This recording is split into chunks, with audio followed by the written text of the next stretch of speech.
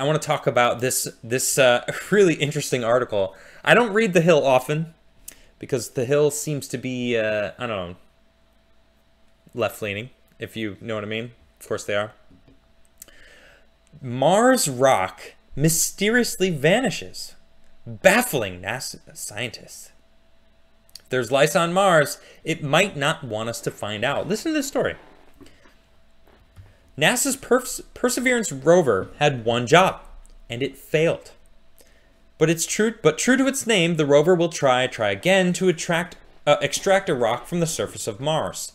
Quote, while this is not the hole-in-one we hoped for, there is always a risk with breaking new ground, unquote, said Thomas Zurbuchen, Associate Administrator of NASA's Space Science Mission Directorate in Washington in a release. Quote, I'm confident we have the right team working this, and we will persevere towards a solution to ensure future success, end quote. The rover is equipped with a hollow coring bit and percussive drill at the end of its 7-foot-long robotic arm.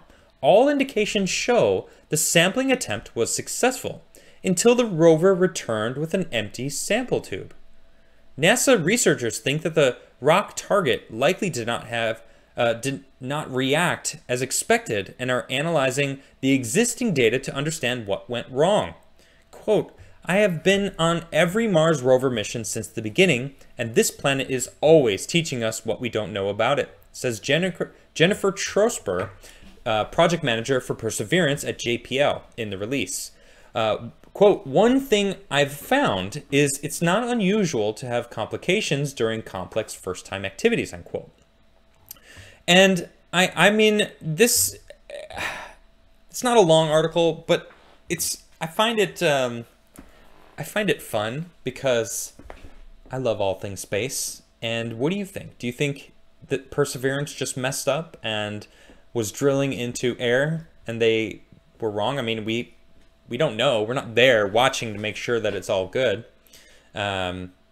Or do you think something said, this is mine, you don't get to collect this stuff? I mean, it's trying to collect samples that may actually be returned to Earth eventually. Or, I mean, it's got all sorts of different instruments that can do experiments on the stuff that it gathers. Maybe something's there that doesn't want us to know about it. I don't know.